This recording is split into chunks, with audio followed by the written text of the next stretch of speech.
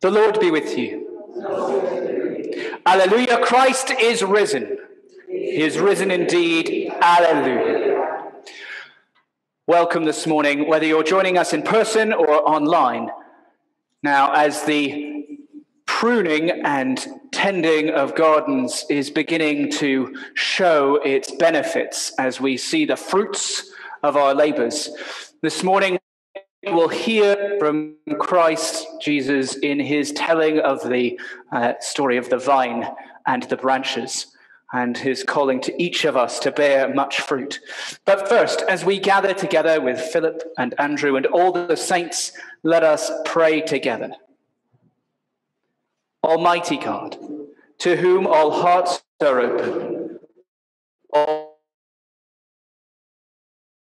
and from no secrets are hidden, cleanse the thoughts of our hearts by the inspiration of your Holy Spirit, that we may perfectly love you and glorify your holy name, through Christ our Lord. Amen. Christ, our Passover lamb, has been sacrificed for us. Let us therefore rejoice by putting away all malice and evil and confessing our sins with a sincere and true heart.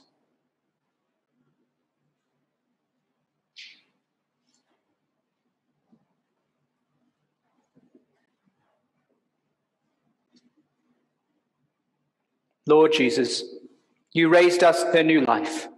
Lord, have mercy. Lord, have mercy. Lord Jesus, you forgive us our sins. Christ, have mercy. Christ, have mercy.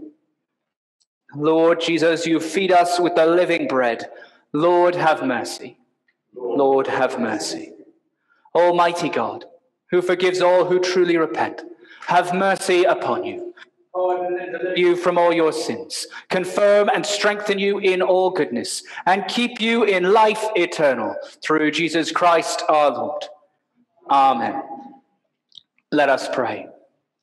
Almighty God, who through your only begotten Son, Jesus Christ, have overcome death and opened to us the gate of everlasting life, grant that, as by your grace going before us, you put into our minds good desires, so by your continual help we may bring them to good effect, through Jesus Christ, our risen Lord, who is alive and reigns with you in the unity of the Holy Spirit, one God, now and forever.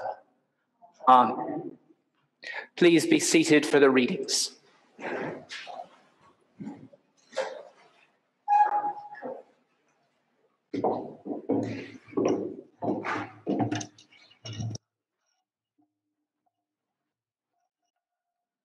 Reading from the Acts of the Apostle. Then an angel of the Lord said to Philip, "Get up and go toward the south, to the road that goes down from Jerusalem to Gaza. This is a wilderness road." So he got up and went. Now there was an Ethiopian eunuch, a court official of the Candace queen of the Ethiopians, in charge of her entire treasury. He had come to Jerusalem to worship and was returning home. Seated in his chariot, he was reading the prophet Isaiah. Then the Spirit said to Philip, "Go over to the chariot and join it." So Philip ran up to it and heard him reading the prophet Isaiah. He asked, "Do you understand what you are reading?" He replied, "How can I, unless someone guides me?" And he invited Philip to get in and sit beside him. Now the passage of the scripture that he was reading was this: "Like a sheep he was led to the slaughter, and like a lamb silent before its shearer, so he does not open his mouth. In his humiliation justice was denied him. Who can describe this generation? For his life is taken away from the earth." The eunuch asked Philip, About whom, may I ask you, does the prophet say this is about? Himself or someone else?" Then Philip began to speak, and starting with this scripture, he proclaimed to him the good news about Jesus. As they were going along the road, they came to some water, and the eunuch said, "Look, here is water. What is to prevent me from being baptized?" He commanded the chariot to stop, and both of them, Philip and the eunuch, went down into the water, and Philip baptized him. When they came up out of the water, the Spirit of the Lord snatched Philip away. The eunuch saw him no more and went on his way rejoicing. But Philip found himself at Azotus, and as he was passing through the region, he proclaimed the good news to all the towns until he came to Caesarea. This is the word of the Lord.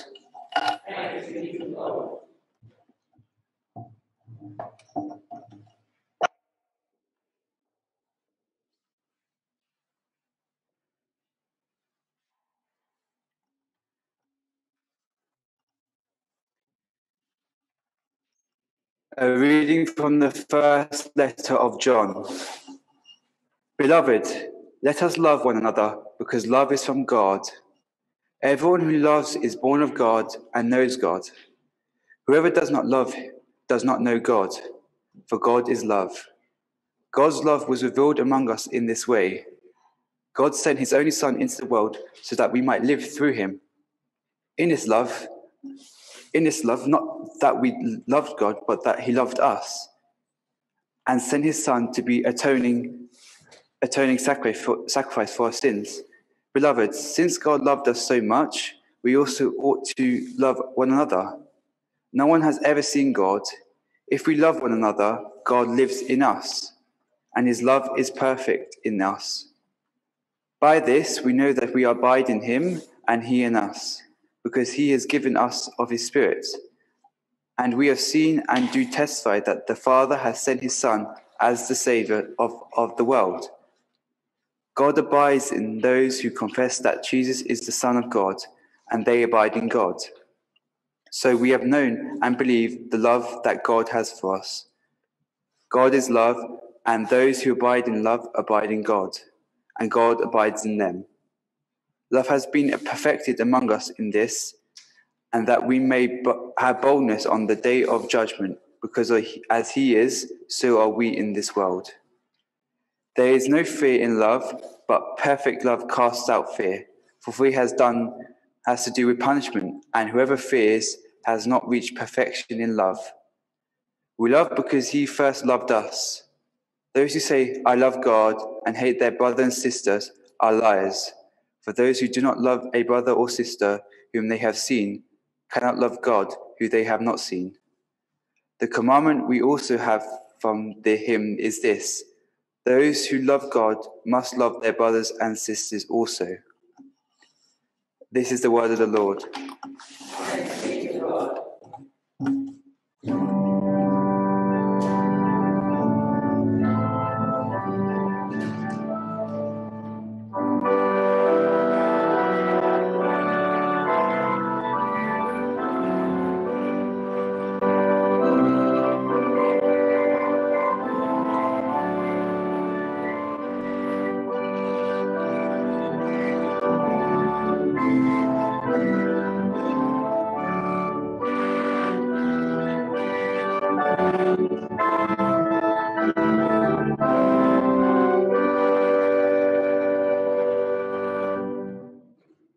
The Lord be with you.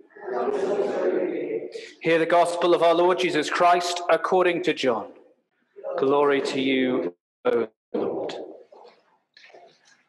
Jesus said to his disciples, I am the true vine, and my Father is the vine grower. He removes every branch in me that bears no fruit. Every branch that bears fruit, he prunes to make it bear more fruit. You have already been cleansed by the word that I have spoken to you. Abide in me as I abide in you. Just as the branch cannot bear fruit by itself unless it abides in the vine, neither can you unless you abide in me. I am the vine, you are the branches. Those who abide in me and I in them bear much fruit, because apart from me you can do nothing. Whoever does not abide in me is thrown away like a branch and withers. Such branches are gathered, thrown into the fire, and burned. If you abide in me, and my words abide in you, ask for whatever you wish, and it will be done for you.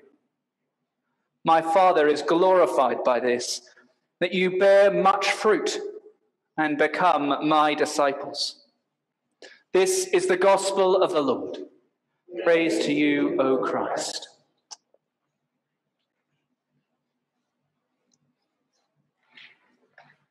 In the name of the Father, and of the Son, and of the Holy Spirit. Amen. Please have a seat.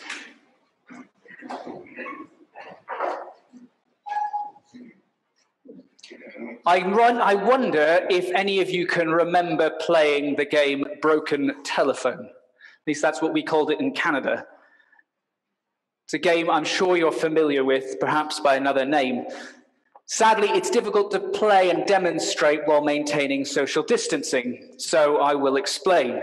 It's the game where one person stands at the end of a line and whispers a message into the ear of the next person. And that person takes that message and repeats it to the person next to them, and so on and so forth down to the end of the line. And of course, at the end, the last person repeats what they've heard, which is rarely anything like what the first person said.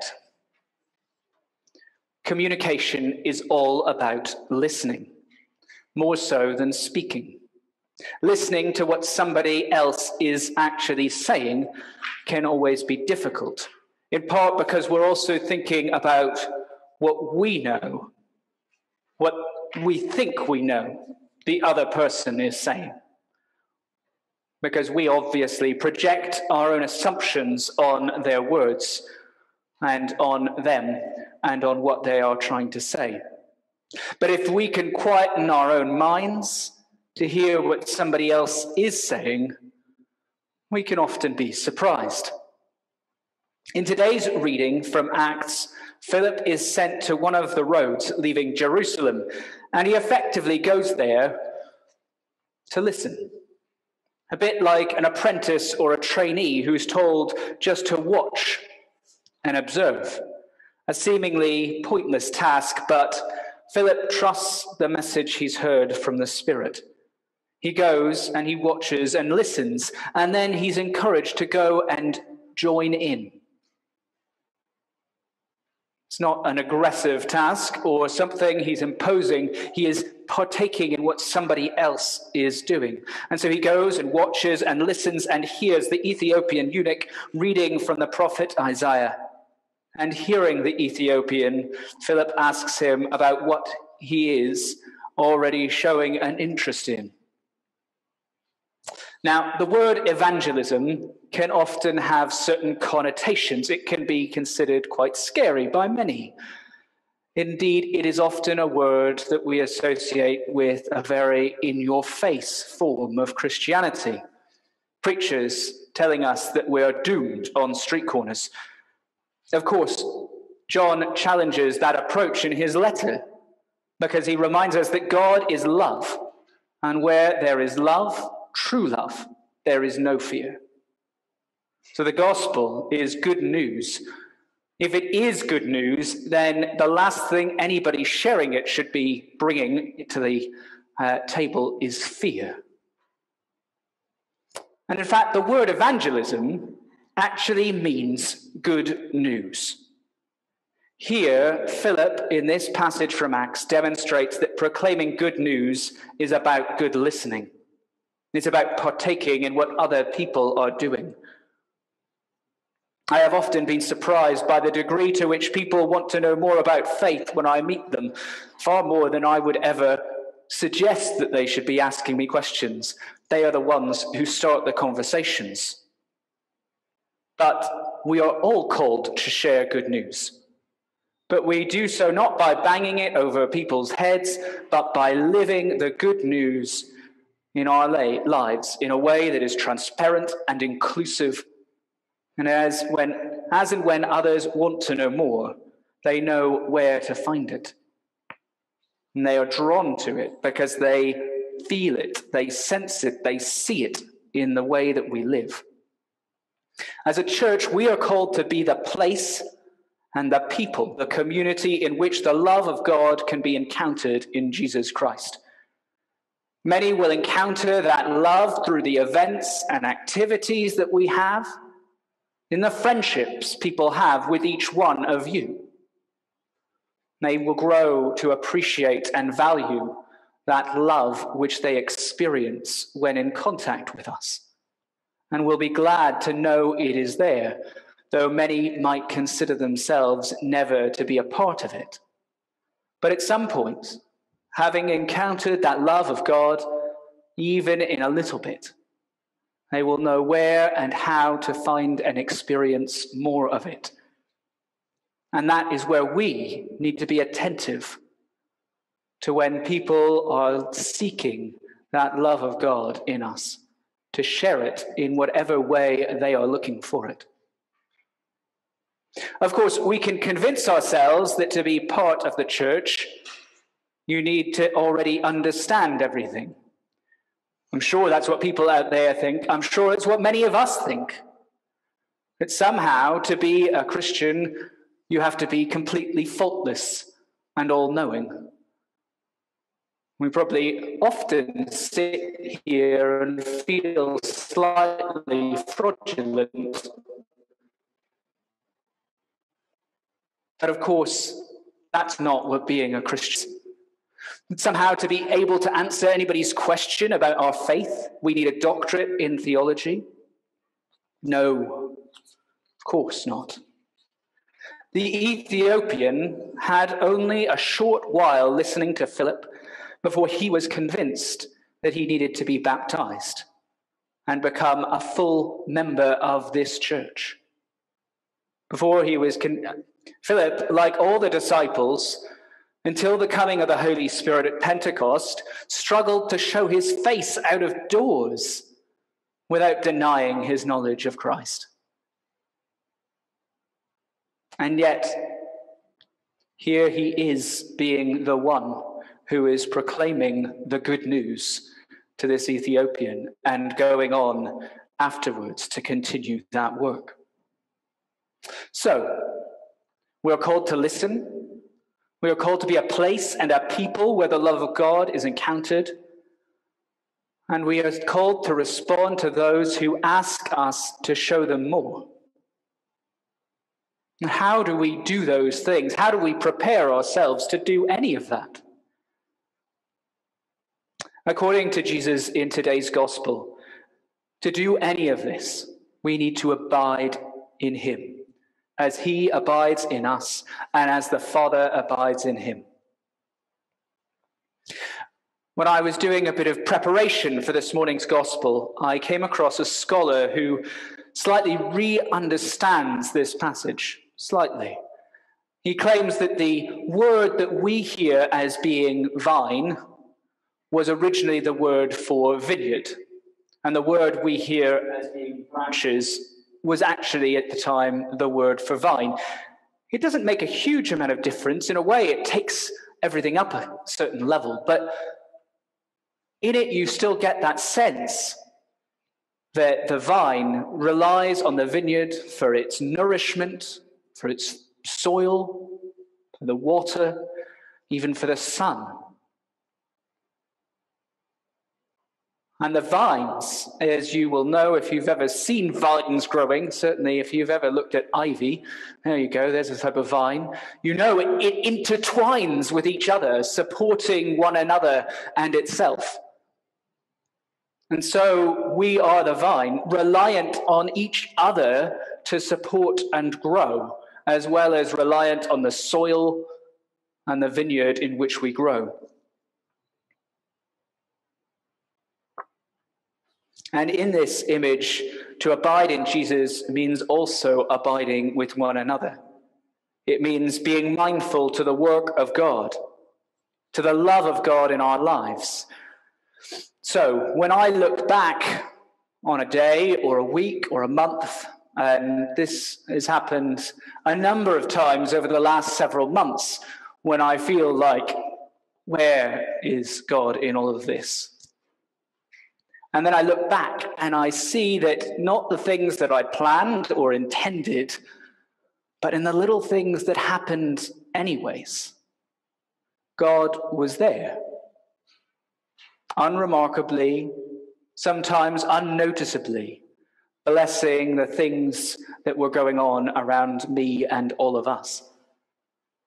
Abiding in Christ means working at being aware of those moments, being attentive to where God is at work in our lives as we look backwards, as well as in the present moment. Abiding in Christ means trying to find opportunities as well to be grateful for what God's love is doing in our lives. Abiding in Christ means recognizing that things are not always right.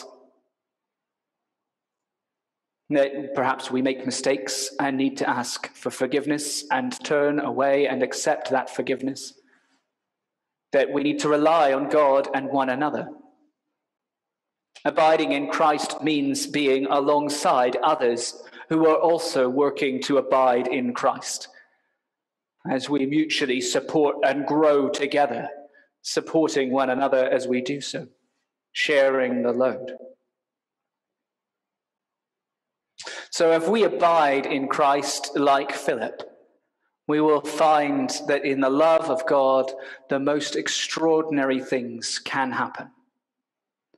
As nourished by the love of God, we will bear much fruit.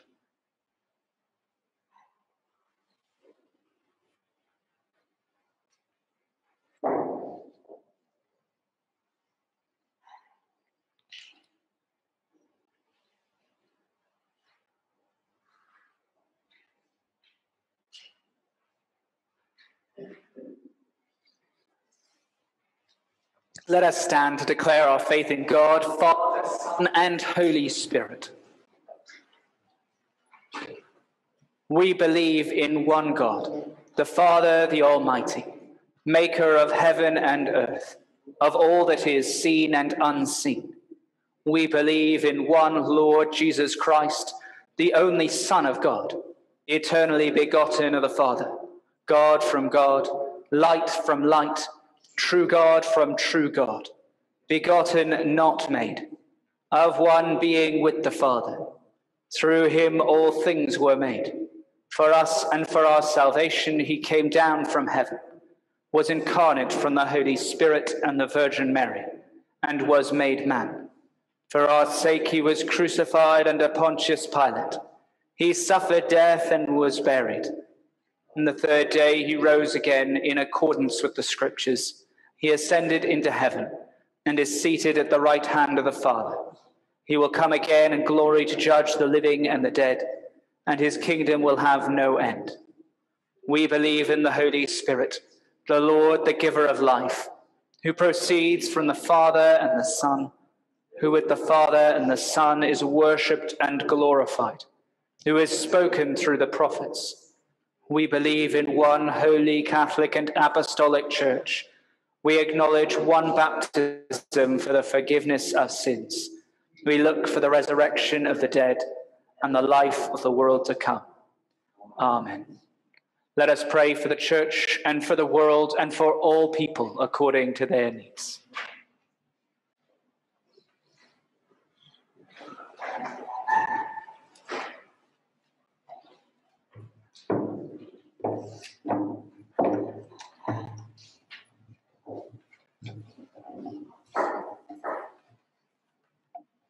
Let us pray to the Lord God Almighty, in whom we live and move and have our being.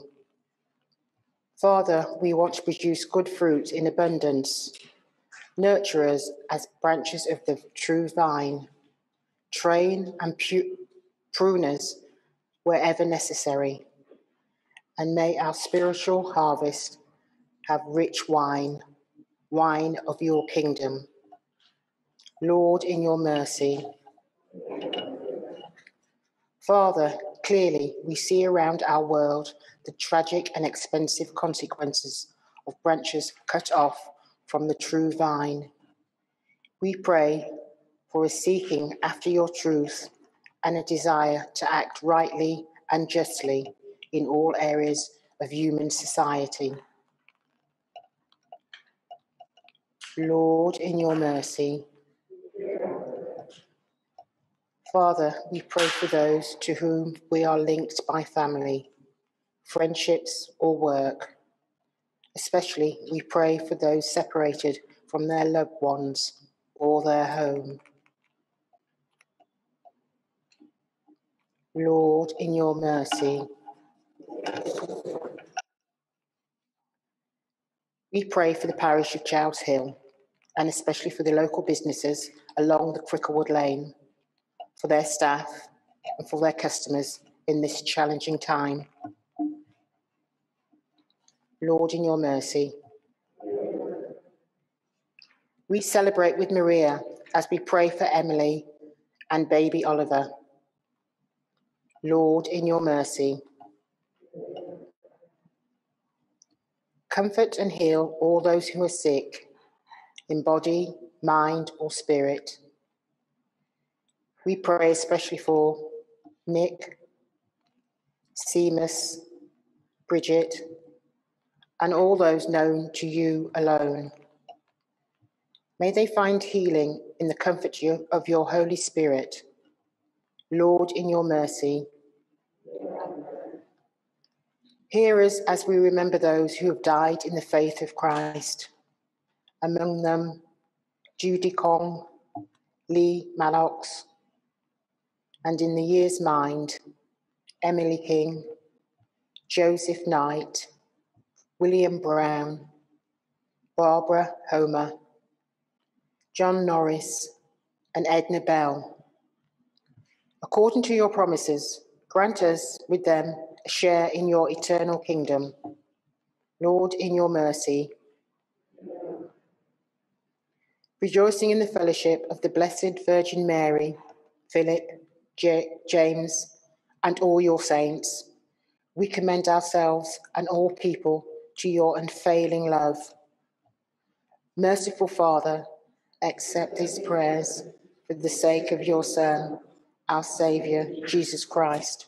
Amen. Please stand.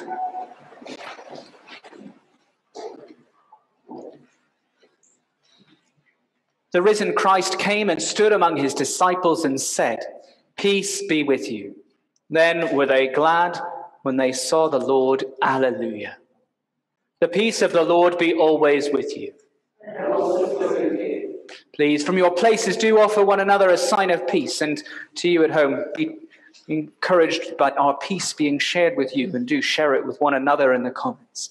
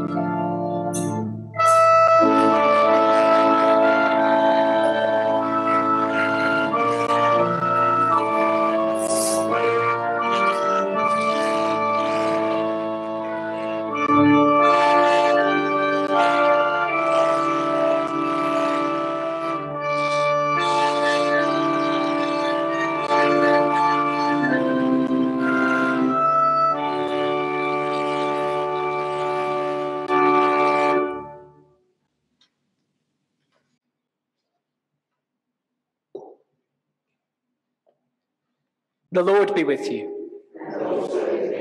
Lift up your hearts. We lift them to the Lord. Let us give thanks to the Lord our God. Right, to give thanks and praise. It is indeed right, our duty and our joy, always and everywhere to give you thanks, Almighty and eternal Father. And in these days of Easter to celebrate with joyful hearts the memory of your wonderful works. For by the mystery of his passion, Jesus Christ, your risen Son, has conquered the powers of death and hell and restored in men and women the image of your glory. He has placed them once more in paradise and opened to them the gate of life eternal. And so, in the joy of this Passover, earth and heaven resound with gladness, while angels and archangels and the powers of all creation sing forever the hymn of your glory. Holy, holy, holy Lord, God of power and might. Heaven and earth are full of your glory. Hosanna in the highest. Blessed is he who comes in the name of the Lord. Hosanna in the highest. Accept our praises, Heavenly Father, through your Son, our Saviour, Jesus Christ. And as we follow his example and obey his command, grant that by the power of your Holy Spirit, these gifts of bread and wine may be to us his body and his blood, who in the same night that he was betrayed, took bread and gave you thanks. He broke it and gave it to his disciples, saying, "Take, eat. This is my body, which is given for you. Do this in remembrance of me."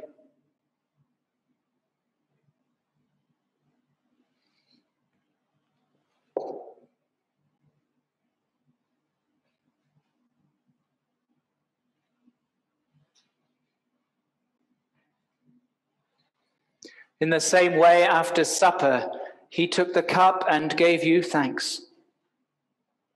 He gave it to them and said, "Drink this, all of you.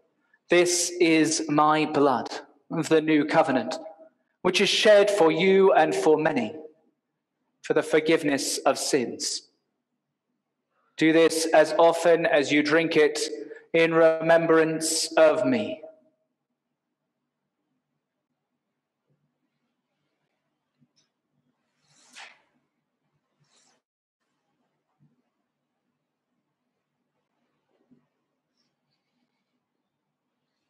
Therefore, Heavenly Father, we remember his offering of himself made once for all upon the cross. We proclaim his mighty resurrection and glorious ascension. We look for the coming of your kingdom. And with this bread and this cup, we make the memorial of Christ, your Son, our Lord. Great is the mystery of faith. Christ has died. Christ is risen. Christ will come again. Accept through him, our great high priest, this our sacrifice of thanks and praise. And as we eat and drink these holy gifts in the presence of your divine majesty, renew us by your Spirit, inspire us with your love, and unite us in the body of your Son, Jesus Christ our Lord. Through him and with him and in him, in the unity of the Holy Spirit, with all who stand before you in earth and heaven, we worship you, Father Almighty, in songs of everlasting praise. Blessing and honor and glory and power be yours forever and ever. Amen.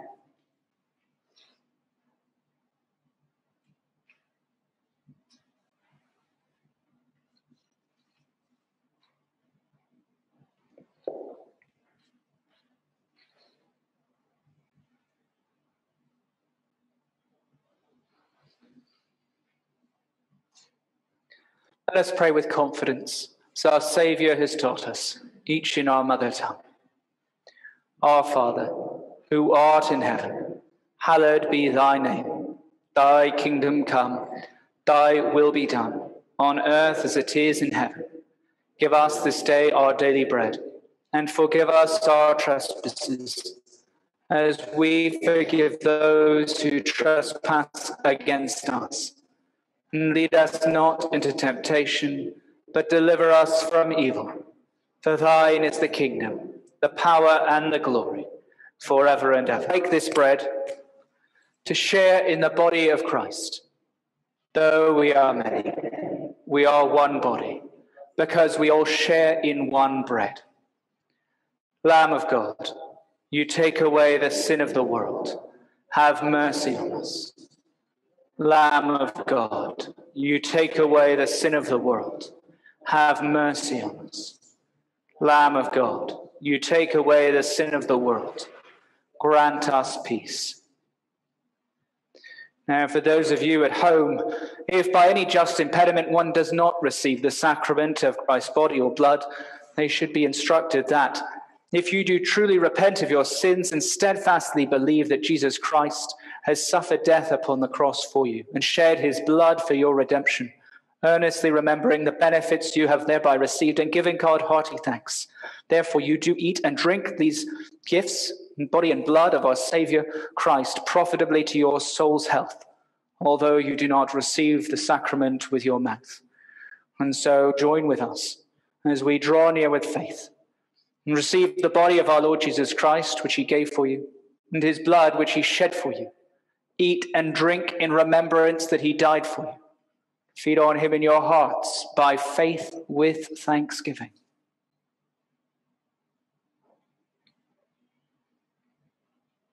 The body of Christ, keep us all in eternal life.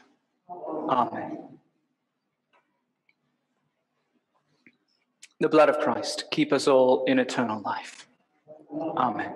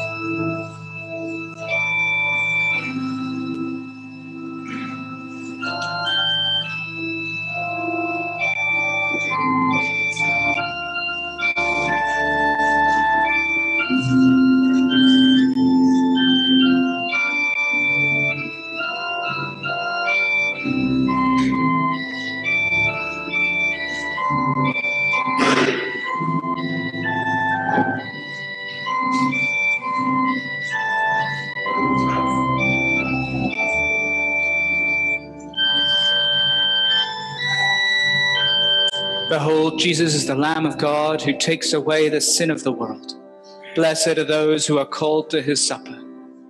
Lord, I am not worthy to receive you, but only say the word, and I shall be healed.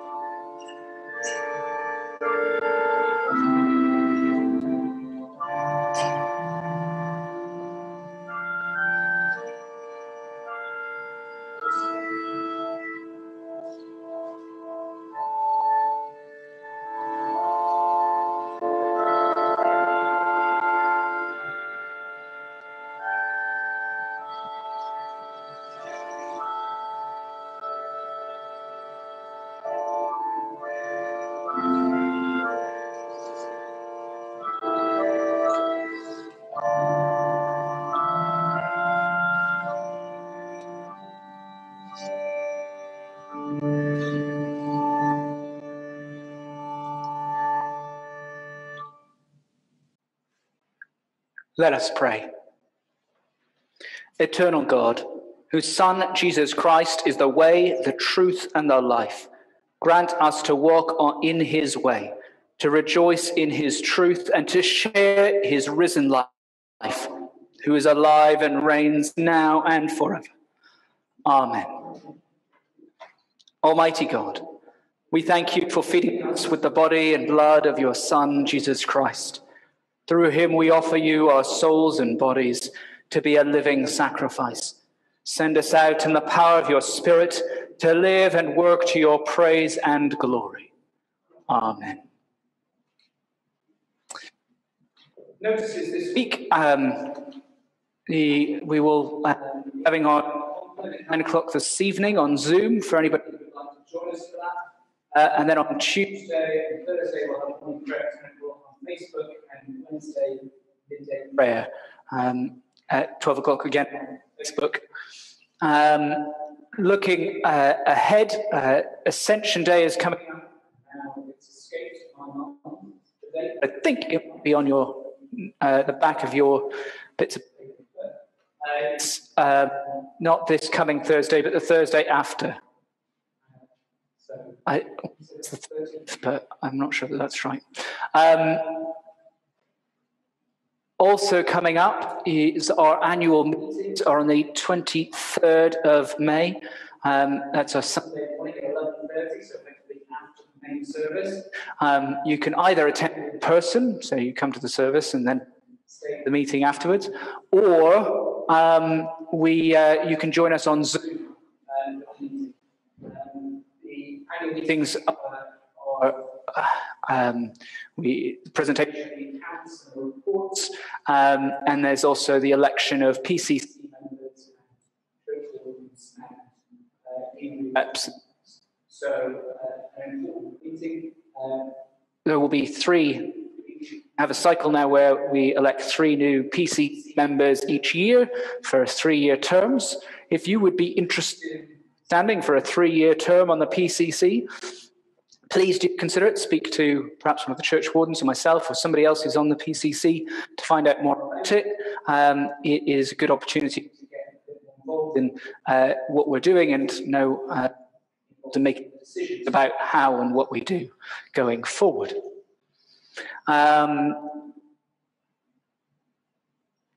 that's that. Next Saturday, we will be beginning a yoga for beginners course. Well, Teresa will be running it. Teresa sat in the front row. She's going to wave to. If you would like to participate, this is very kindly doing this to help raise money for All Saints, but also to help us get a bit more active after having spent many months locked down. So it's going to be live soon, so you can do it from the comfort and security of your own home, privacy. But she'll be running that from next Saturday. It's a six-week beginner course. It's a £50 fee, but I think there's a waiving of the fee for any NHS staff. So if you're interested, you can email Teresa or just speak to her outside after the service, as long as you're in groups of less than 6. There's something else, was there? Quiz is going to be on the 21st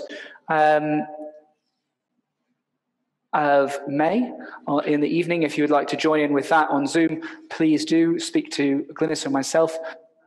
It's a great thing to have so many people involved in that over the last few months.